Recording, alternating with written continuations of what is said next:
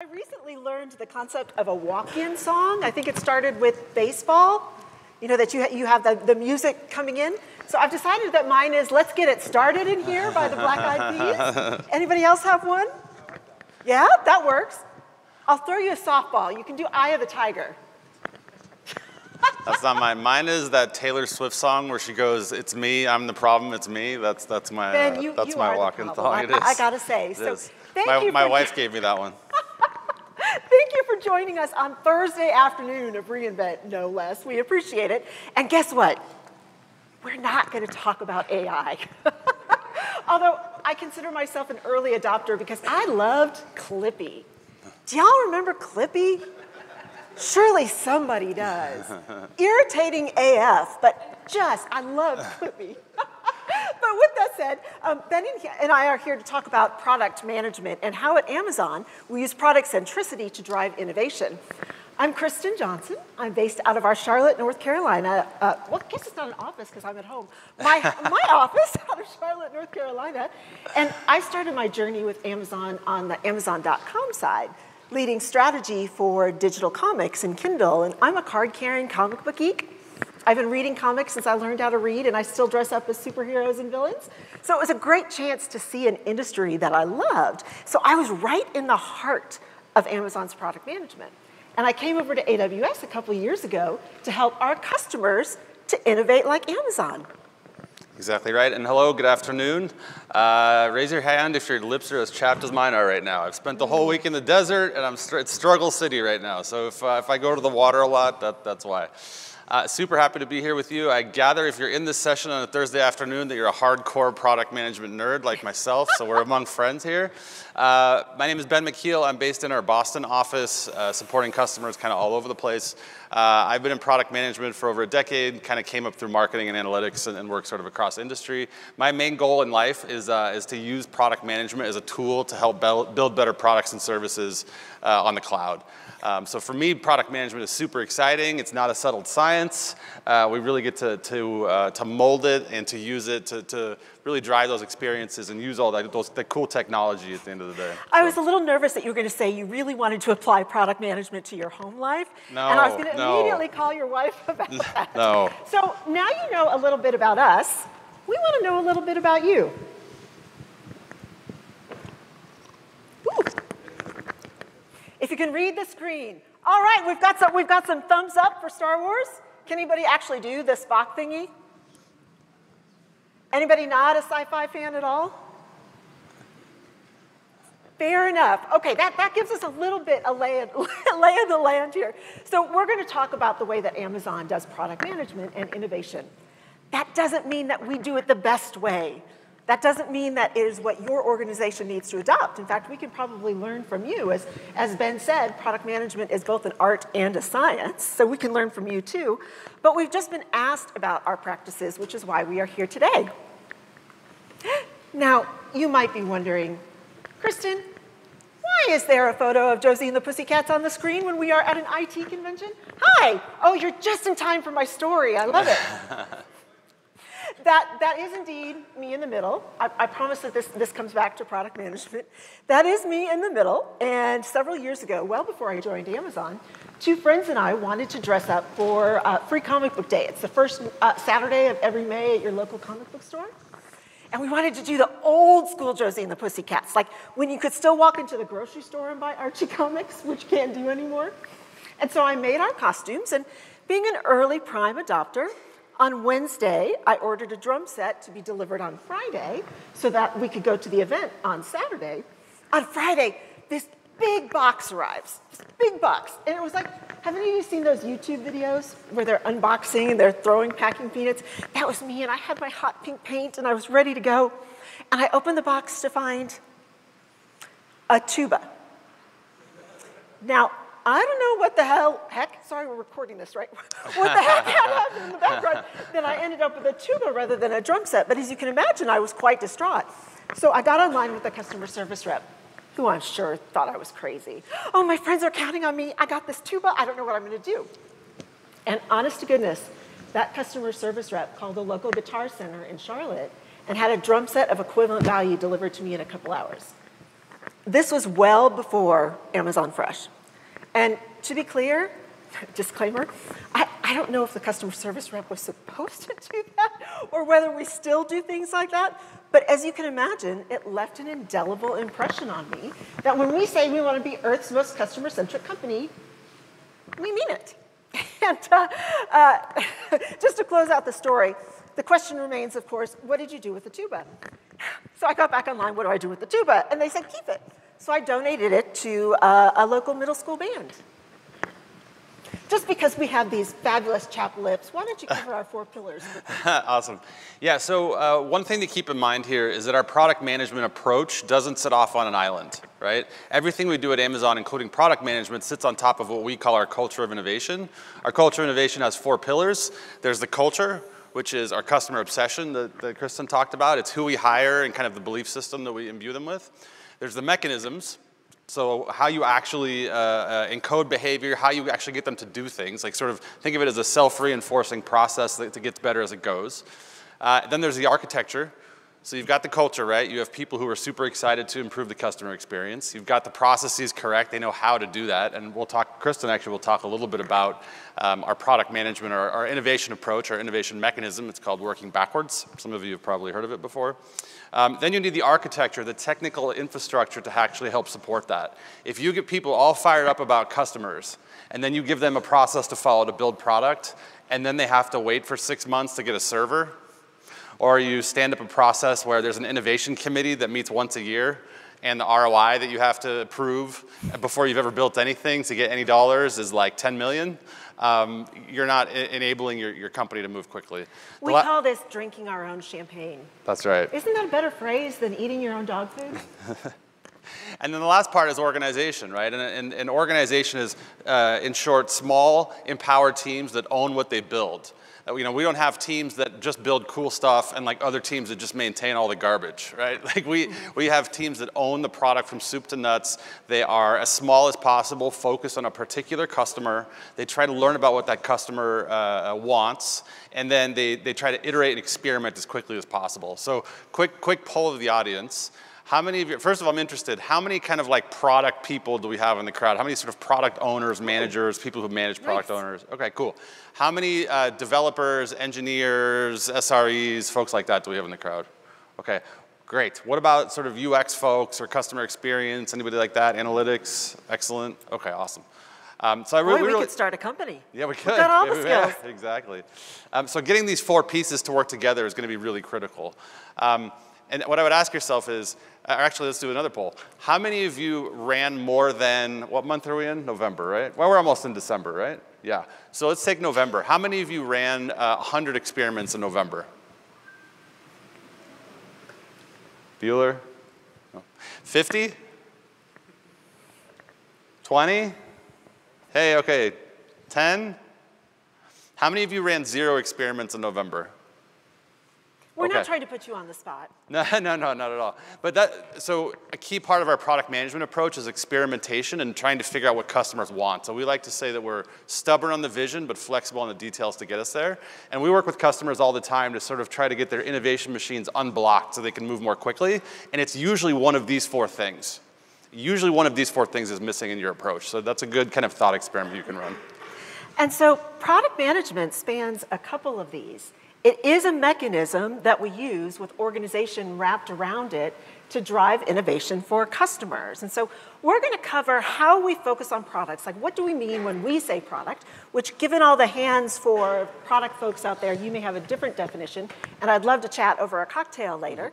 But how we look at products, how we organize, and how we innovate at speed. So why products, and why, Kristen, did you bother telling that Josie and the Pussycat story? Because you can't define products without understanding the person who is going to consume, purchase, use, whatever, the customer. And customer is a generic term, right? Like, if you're a nonprofit, your customer might be members, for example. But whoever is going to use the product. And so using product teams, which we will spend more time on, means that you can move really quickly because it's a small team, which means that you can experiment and iterate. You can try things over and over. One of the 2 pizza teams, that's a foreshadowing, who worked for me in Kindle, owned our Comixology Unlimited subscription as a product.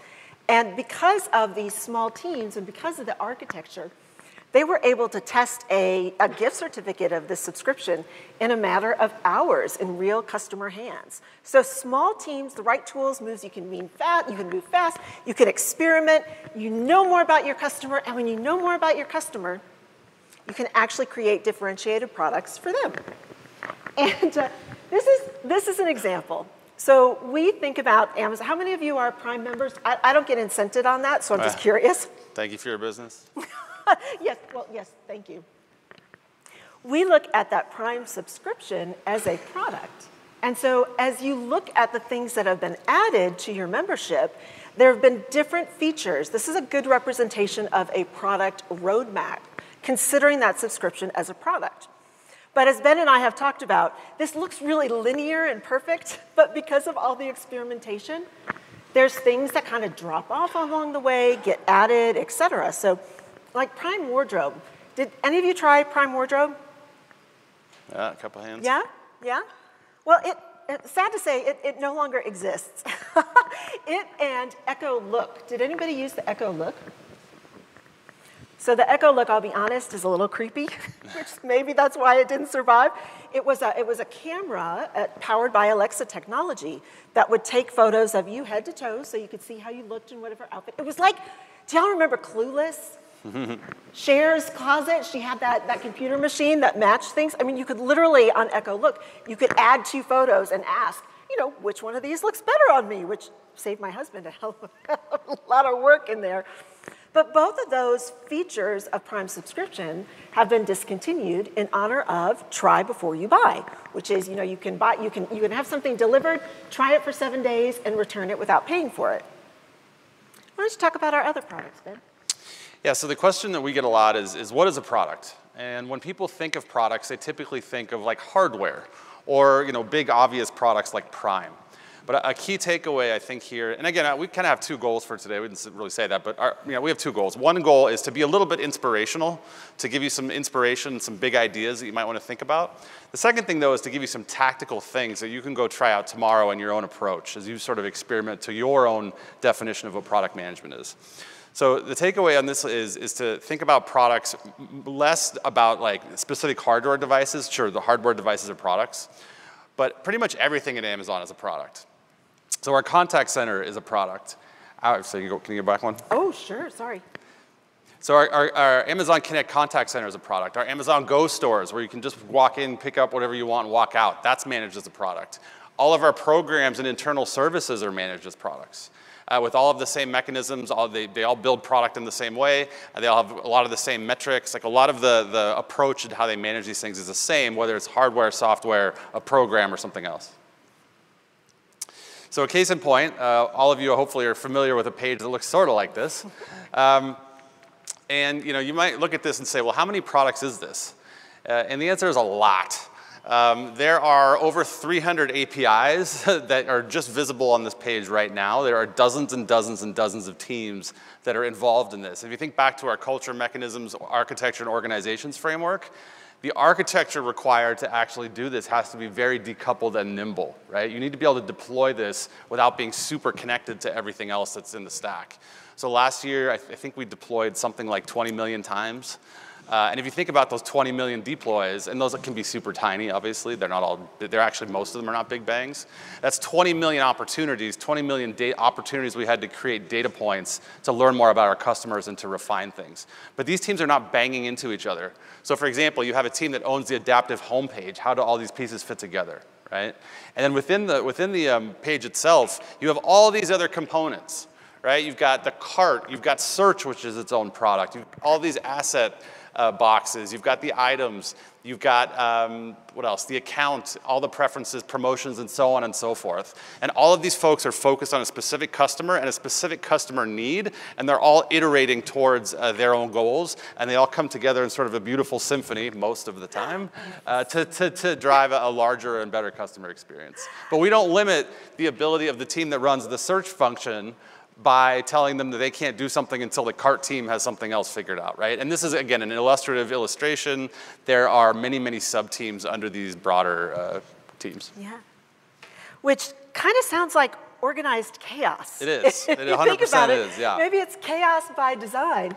Part of the way that we manage our product portfolio is with a product taxonomy. Those of you that are product folks, have you worked with a taxonomy?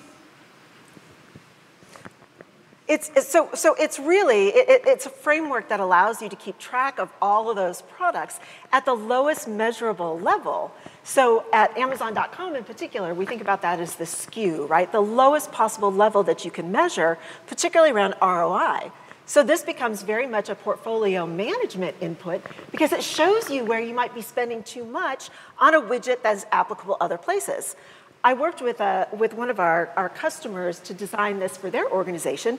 Big transportation company, had 3 different types of transportation. So barge, train, and freight. Trucks are freight, right? That's what they're called? Yeah.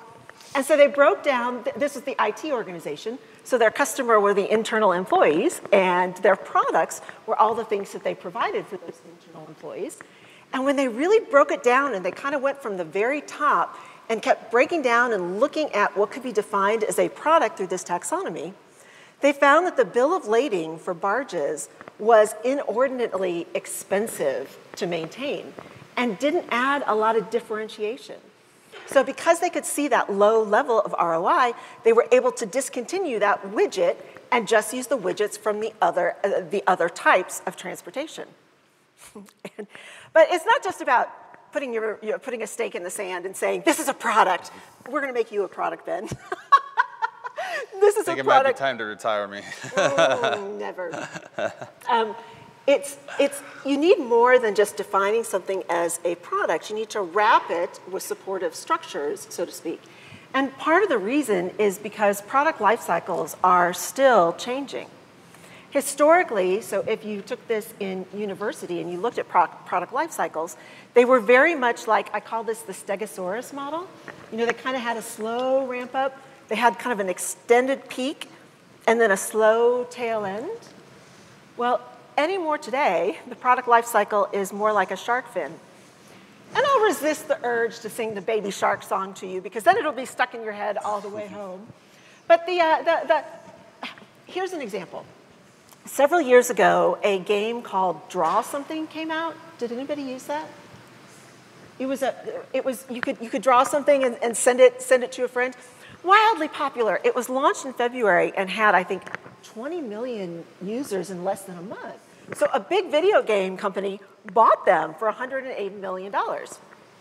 Guess what? Their users peaked on that day. February launched, purchased in March. By May, they were in half to 10 million customers.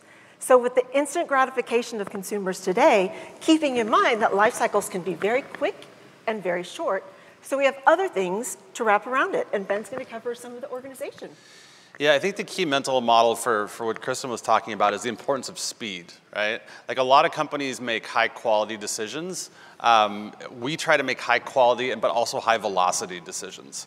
So the implication of that last slide is in some markets and for particular most customers, honestly, if you're late, you've missed the boat.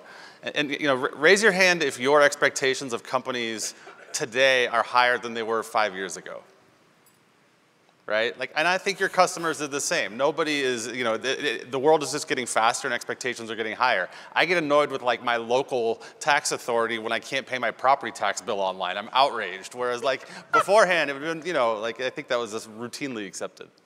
All right, so we talked a little bit about our mental models and the importance of speed and the importance of experimentation, obviously the importance of customer centricity. So let's talk a little bit about how we actually organize, and we'll start off with the role of the product owner. This next slide is my favorite slide in the deck, so please laugh. I show this not only as and I'm wearing sort of trendy socks today. The shoes I think are kind of trendy, but I show this to be funny, but also to make an important point, which is when you're hiring for product owners, please over-index for having a sense of humor, okay? There is nothing worse than having a humorless product manager who thinks of themselves as the CEO of the product and runs around with a clipboard annoying everyone, right? You want people who really love product management and are not in this for the wrong reasons. All right, so the cool part about this, again, like I said, is it's not a settled science. If you ask our friends in Menlo Park, or our friends across the pond in Seattle and Bellevue what a product manager is, you might get a definition that's different than our definition. Never mind if you ask somebody who's works for JP Morgan or something like that. Our friends on Wall Street also have a slightly different definition. But this is our definition, and I'm going to read it because I actually think the words are kind of important, and I know the folks in the back are probably not going to be able to read it entirely. So, product managers are responsible for developing inspiring product visions derived from identifying customer needs, market opportunities, and technology trends that drive innovative and differentiated product strategy. Product managers define customer experiences in the form of features and functions and drive the product roadmap to meet the defined vision. Product managers identify and measure product and business metrics to increase adoption and understand their customers' ongoing needs. And the last sentence I think is the most important, at least for us it is. They are the voice of the customer and accountable for the business. Not just one, but both together in balance. And so we get a question a lot. It's like, where do we get product managers from? Where do they come from? I think one of the coolest things about this business or about being in product is that successful product managers can come from everywhere.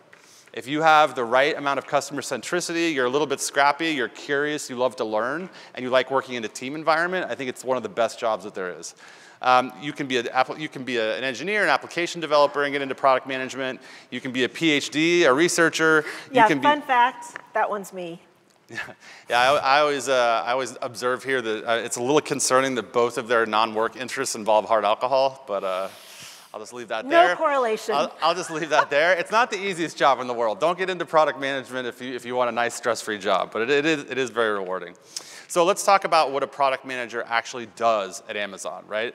And I think it's actually pretty important to define in your own company. Actually, let's take another poll. How many of your companies have a defined definition and like roles and responsibilities that is documented somewhere for what a product manager is supposed to do? Oh. Okay, pretty good. Awesome. So here's sort of what our product managers do. So first of all, it's customer vision and need. There are a lot of functions where the product manager receives the customer vision and need from somebody else. And that somebody else is usually called the business. I actually hate that term because for me, everybody who's building the product is the business, no matter what hat you're wearing. But at Amazon, we're responsible for the customer vision and the need itself. We have to know our customers better than everybody else so that we can invent on their behalf. That is kind of job one of a product owner. The next thing is kind of the bread and butter or sort of the vanilla meat and potatoes, whatever kind of analogy you want to use. What I'm sure all of your product managers do something like this. This is the planning and the development, working with the teams, writing the stories or helping to write the stories. This is the sort of basic blocking and tackling of being a product manager. At our company, we also have to, back to the thing Kristen was talking about with the taxonomy, at Amazon, product managers also have to know like what's to the left of them and what's to the right of them. Okay? Even though they're decoupled, we're a very decoupled and decentralized company, they can't operate in a complete silo and they have to have some awareness to how what they're doing ladders up to their single-threaded leader within a given product. We haven't talked about it, but people often ask me, Amazon doesn't have a CIO. Amazon also does not have like a head of innovation. Our teams are organized entirely around customer value or customer value streams. So you can think about it as like there's a head of Prime. And underneath Prime, there's a bunch of different teams and all the different flavors that are Prime. And each of those teams have the sort of people that they need in order to make progress against their own, what they're doing. Next part is go-to-market launch. Our folks are, we grew up as a retail company, so we're pretty like operations and customer centricity and is super embedded in what we do. We have go-to-market specialists, right? They're awesome, but you don't, product owners don't hand off that responsibility entirely to some other function, right? Those folks will advise them and they'll be heavily involved in the go-to-market. Then once something is in market, that's when the real work starts. Okay? We don't have the mentality that we built something perfect, we throw it over the wall, it goes into market, and we move on to the next thing. We want to be stubborn on the vision, but we're going to be flexible on the details, and we need our customers to tell us whether what we did actually solved their problem or not. And you can't do that unless you're operating, which means you're measuring, you're adapting, you're experimenting, and you're improving on that product. And then finally, we're also pretty heavily involved in people management and strategy. We're a very decentralized organization, but still, product managers at Amazon often go on to become general managers, so people management does become more of a importance there.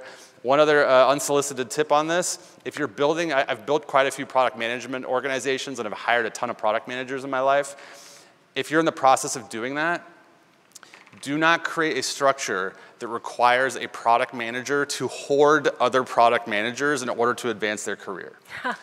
A lot of companies make the mistake of saying like, well, if you want to be a product leader, you have to have 15 other product managers reporting to you, and you end up with this really vertical thing that kind of promotes some behaviors, like some real anti-patterns if you think about the things we've talked about. So try to keep that decentralized structure, or in my experience, that's what works best. And think about like, how does a product manager advance their career in your company? How do you create that as being a desired place to work for product leaders without forcing them to hire and vertically stack like a bunch of one-to-one reporting relationships? I would add to that is be cautious of taking a project manager and just changing that first description into a product manager. Not because the person, I'm not saying that your project managers can't do this role, it's just the measurement, the expectations, the deliverables are very different. And so it can be hard to adapt. So that as well. So, okay, so we have products, we have people around it, and a product manager is, so I do think of it as somewhat of a P&L owner, not necessarily a CEO, but a P&L owner. And ideally, in a perfect world, ideally, that should be the goal, even if it's not always possible on day one. We organize and we put product managers with 2 pizza teams. And 2 pizza teams are exactly what they sound like. And if you've been working with your AWS team, you're probably familiar with this. It's no team should be larger than can be fed by 2 pizzas. When my husband's teenagers were living with him, I'll tell you that this algorithm totally went out the window. And, you know, we could debate European versus American pizzas, but the theory, the science behind small teams of 6 to 8 people is about moving quickly and having an appropriate cognitive load. So if you look at, let's look at a team of 6 people and all the cross sections and interaction points. If you do the math, if there's 6 people, there's about 15 linkages that you have to maintain to have all of them talking to each other. Once you get to 12 people, that jumps to 66. And more and more and more until the links and the ability to maintain those links, it's just too much of a cognitive load and it exceeds your cognitive capacity. We're also not the first to use small empowered teams. Certainly there's examples of this in the Navy and in other areas, but it is truly how we run our business. These report to a single-threaded leader. They have full empowerment to make decisions around their product roadmap, and they're expected to move quickly, quickly, quickly. Yeah, and don't get me wrong, there are downsides to any approach you pick, and you can probably guess what the downside of that approach is that we've been talking about. The downside primarily is the risk of duplication, because you don't have one group that knows everything that's happening within the company. But we're okay with that. We have a saying that says 2 is better than 0. We'd rather have 2 solutions that are sort of kind of the same, that are working for customers, than having no solution whatsoever. Which comes back to the taxonomy. Exactly, it comes back to the taxonomy and leads into single-threaded owners, right? Single-threaded owners that can kind of have a purview within their domain. All right, so what do these product teams actually look like?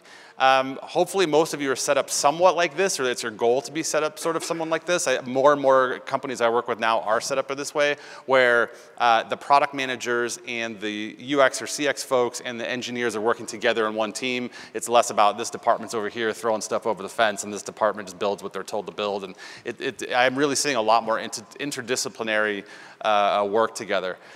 This is an example of one of those front-end widget teams, right? The ones that I showed you for the .com side. There's a product manager, a UX designer, and specific engineers or technical experts based on the role. If it's a different team, like say your product is a machine learning algorithm, not like a front-end widget, the team still looks like this. It's just the roles are slightly different. So for example, instead of the UX designer, you might have a research scientist that is like on the cusp of understanding like what's going on with machine learning algorithms, and then your engineers, you might probably have a few more data engineers, and it looks slightly different, but the general form of the team and how they work is the same. And that, by the way, that's within the retail operation, that's within Kindle, that's within, you name the kind of business unit, they all sort of function this way. And when Kristen talks about working backwards, every part of Amazon works that way. So we have a lot of fungibility among our employees. When we move to different departments or different companies altogether, we don't have to relearn everything because the underlying structure is basically the same. I'll point out quickly that each role does not equal a person necessarily. Somebody can serve multiple roles within these teams. So, it's a very fungible kind of startup relationship. So again, Amazon is all about mental models, right? Mechanisms and mental models. I'll cover a couple here. This is on the section for me of like, what can you start doing tomorrow? Like, go experiment with these things. They're very low-cost ways to kind of experiment. One is tenets. Tenets are simply a set of principles and beliefs that guide decision making. So each team at Amazon has their own tenets. It's usually 5 to 7 sentences that talk about what they value. We value this over this. We prioritize one thing over another. It's kind of like describing how we work. And it's public, so anybody within Amazon can, especially if they want to go join that team, can see like, oh, is the stuff that this team is working on interesting for me? Am I going to fit into the culture of this team? Do I find this interesting? I've referenced single-threaded owners a bunch. Wherever possible, we try not to have a product span more than one team. If it starts so you don't have the TPS debacle, the TPS reports from Office Space. That's exactly. So we try to limit handoffs. We try to keep products within one team.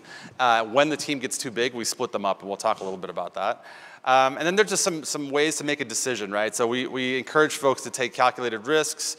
We do want to dive deep, and then a lot of this connects to our leadership principles. So one of our leadership principles is called have backbone, disagree, and commit. The way I describe this is we don't get in a room. I wouldn't say we have a nice culture, and I don't mean that in a bad way because I think Amazon people are super nice, but it's not a consensus-driven culture. What I mean is we don't get into a room and have a debate and pick the decision that pisses the least number of people off. We get into a room and we all advocate really forcefully for our beliefs and what we want to do, but at the end of the day, there's a decision maker, and we're expected to disagree, but then also commit to whatever the decision is made. And it's all documented. We're a heavily narrative-driven culture. We write a lot of documents. We don't do many PowerPoints. It's one of the reasons our slides are so ugly, so please be gentle.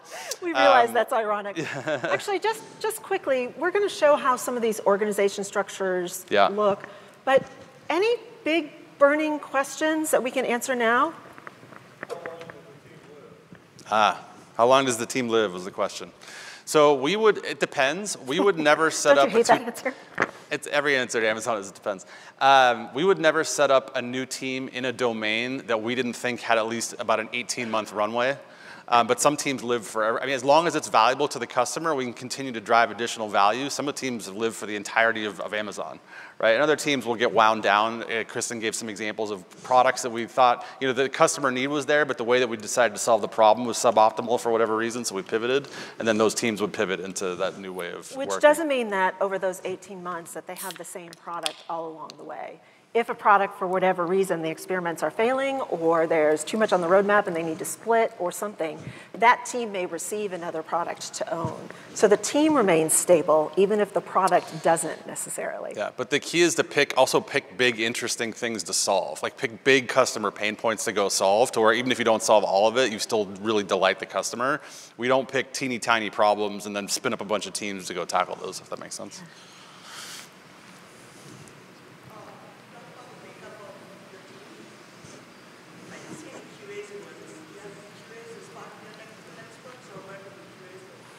I have a point of view from Kindle, but did you hear please. The question? Yeah, I did. The question was, where does QA sit, I think, as a function within Amazon?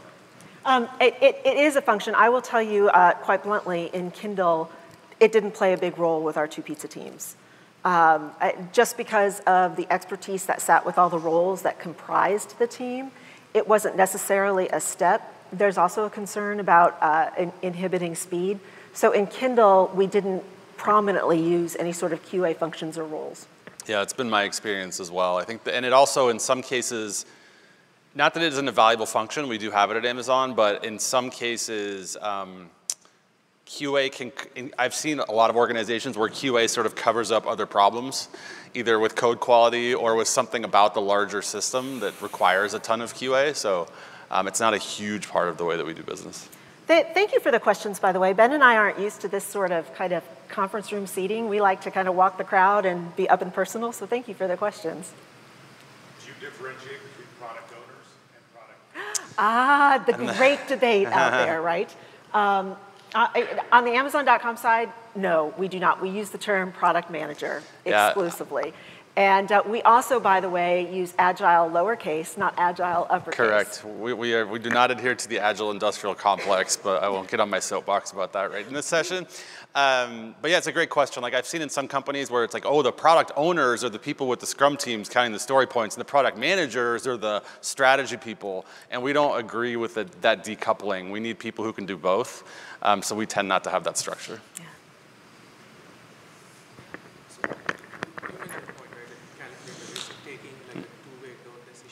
Yep. In a project, right? Like if you take a span of like 6 months, like how many times do you guys change decisions, like a percentage? Once you guys like make a decision, right? Okay. The question was like, how often do we kind of zig and zag? It's hard to answer that question in the abstract, but we're stubborn on the vision, but flexible in the details. Like if we can solve your problem with carrier pigeon, we'll do that. We always start, I think it might be a good transition to actually get to working backwards, because I think it explains how we sort of frame our product vision and how we orient ourselves to it. And trust us, we'd much rather have these conversations quickly before we go there. Yeah. We're going to cover this one. And Yeah, definitely. This comes up all the, yeah. So how does this all flow together from an HR kind of reporting structure? So this is a very pure sense. So the white female figure up there was my role as a portfolio leader with product teams and product managers that reported to me, and their teams reported to them as the product manager. The advantage of this is because you have that one boss, you can move quickly, you have all the skills that you need. This is kind of the purest sense of a two-pizza team reporting structure. There is a disadvantage with this, though, and that is if you aren't reporting to somebody in your functional area, you may feel like there's not career progression or opportunities to continuously improve because the product manager doesn't necessarily have that skill set. And so we've created communities of practice that are not your old school communities of practice where they're basically just networking and drinks. Boy, I do bring up those are fun though, yeah. Those are fun, but that's not what they have deliberate milestones, and they have very senior leader sponsors so that if your goal is to be able to continue in your particular functional area, you still have access to all the best practices. Now, we argue, again, in this pure unicorns and roses sense, that an advantage of this reporting structure is that everybody develops T-shaped skills. And what I mean by that is they may have a depth in one area, but they're exposed to all these other skills, which gives you different career paths. So this is what we strive for, particularly when there is something net new. But, ... There are other flavors of this approach. I get this question all the time, and my first answer to this question is usually the org chart is less important than you think it is. What's more important is that you get away from a project approach and move to a product approach. The flavor of product organization you choose is dependent on your culture and what you're trying to achieve and who you have and what you want to do. Any of these can work. They're all superior, from my perspective, to a project-only culture. So the model number, and something can still get managed as projects. I'm not trying to disparage project management at all.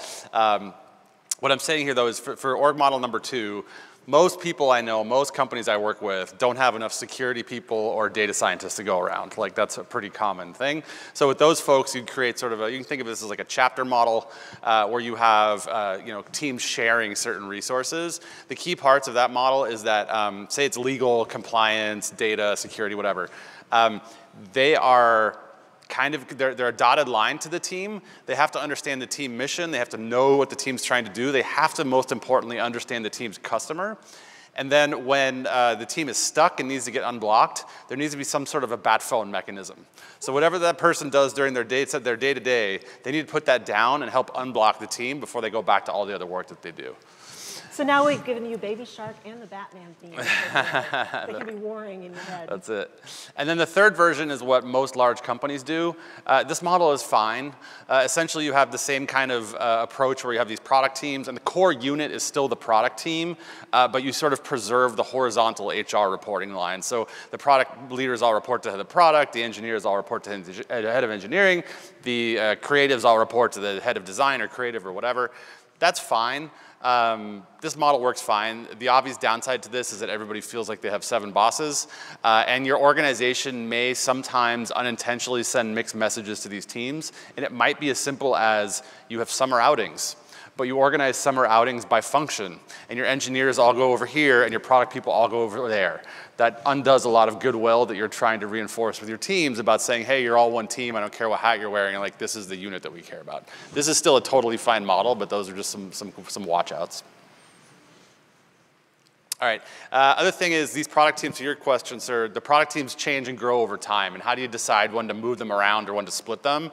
These are some elements, and they're gonna depend on your industry and like where you are as a team.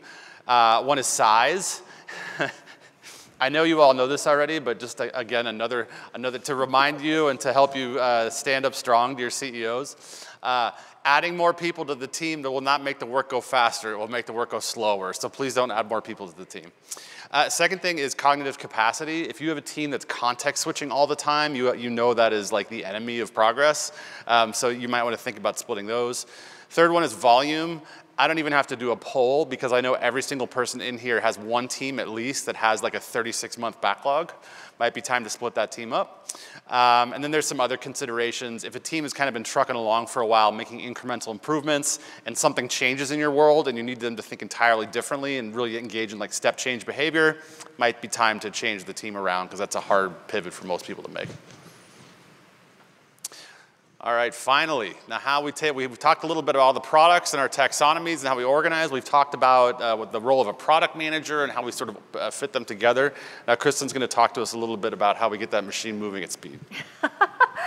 So how many of you have heard or experienced Amazon's working backwards process? And so you'll know working backwards starts with the customer. You identify the customer problem, and you work backwards from there to what you are actually going to create to solve that problem. Now, it's pretty similar to, have any of you been involved in like design thinking or human-centered design? It has similar principles to that of really hinging on the customer. But what is unique at Amazon are the 3 artifacts that come out of it.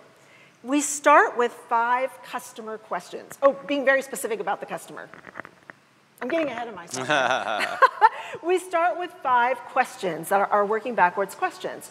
And I'm going to paraphrase because you can certainly read this, and it's out there everywhere on the beautiful World Wide Webs. Who is the customer?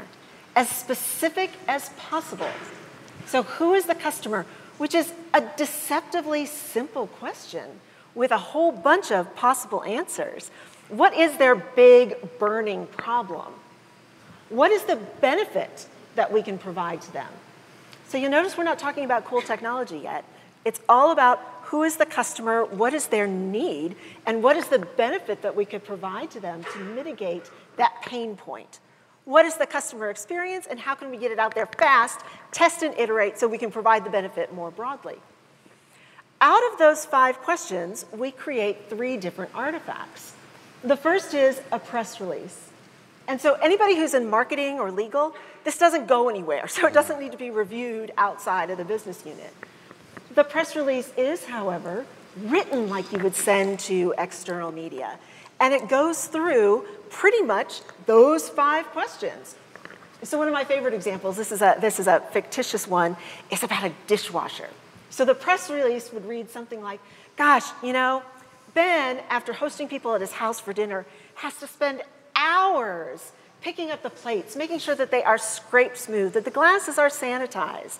Now, with the dishwasher, Ben can load those dishes, and 30 minutes later, they're already clean and sanitized. So that's the flavor of the press release. It's also dated in the future, so that you have an idea on when you want to release this benefit to customers.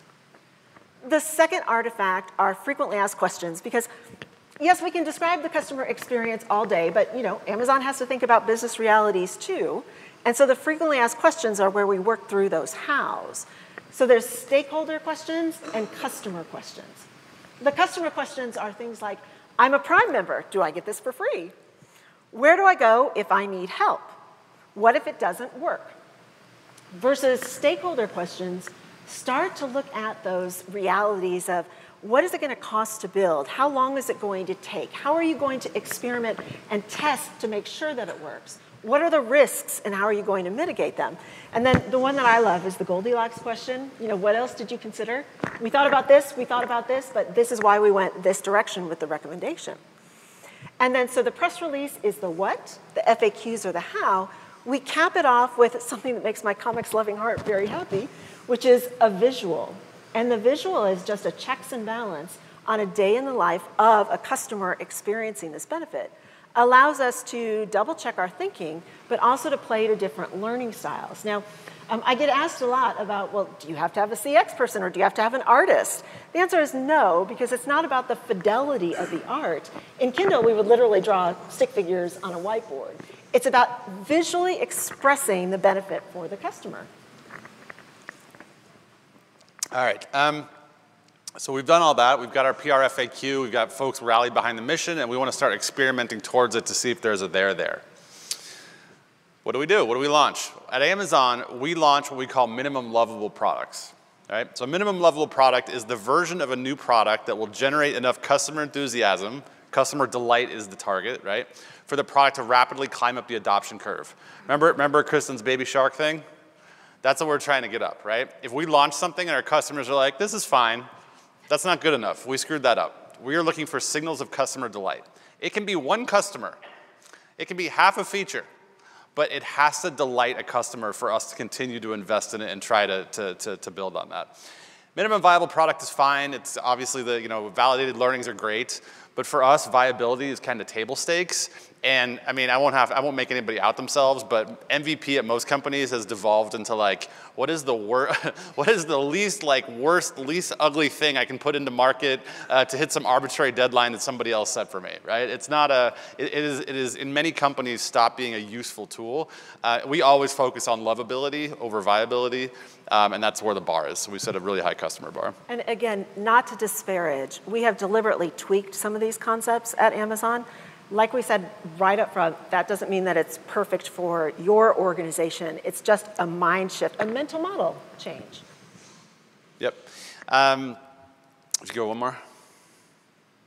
So I also work with a lot of customers, and I've lived this myself, where the product teams, the product teams, the developers, they've kind of all got drank the Kool-Aid. They're all really into this. They're doing these things. They're super agile. They're working for the customer. But the rest of the, whether we want to call it a digital transformation or whatever, pick your favorite word, the rest of the organization hasn't gotten the memo yet that this is also about them, right? Whether it's HR, whether it's finance, whether it's operations, whatever it is, the rest of your company ultimately has to come along for this ride or you're not going to reap the benefits of this model. And the place where this usually lands is in funding. Right? That example I talked about earlier, where you have teams that are all fired up, they want to do things, but there's an innovation committee that meets once a year, and we set budgets for 2025 already. Like, you're never going to get the benefit of this model if you aren't able to release budget sort of on demand, or at least under a single-threaded owner who can put bets into the market behind ideas that she likes. So the way we do funding is a lot like the way a VC might do funding internally. If I have a really good idea, I've landed a PR FAQ and a visual, Kristen's my manager, she's bought in, we've gotten enough support, I might get funding for half a developer and a quarter of a UX resource, and I have 6 weeks to come back with signals of lovability. That doesn't mean I'm going to build a full product in 6 weeks. That doesn't mean I'm going to have an ROI in 6 weeks, but I need to come back to show that I've cleared that initial hurdle and I can prove that this is lovable by some customer somewhere. If I do that, that's my angel funding. If I do that, then I get my Series A, and we kind of go from there, right? We would never go to a domain. I see a lot of companies do this. They'll go to a team and be like, you team are the ML team, and you get to do all the ML things. Here's $10 million. We'll come back to you in 2 years. Let's see how it goes. I'd like that. Yeah, it would be good. So we like to, the point is that we try to The point of both working backwards and writing in narratives and funding like this is to reduce risk, right? All of us have built something that functionally didn't work, and that really sucks. It is way better than building something that is functionally perfect and solves no one's problem. So that's what all of these activities are meant to reduce the risk of happening. Y'all are to appreciate that that batch use is an IT joke.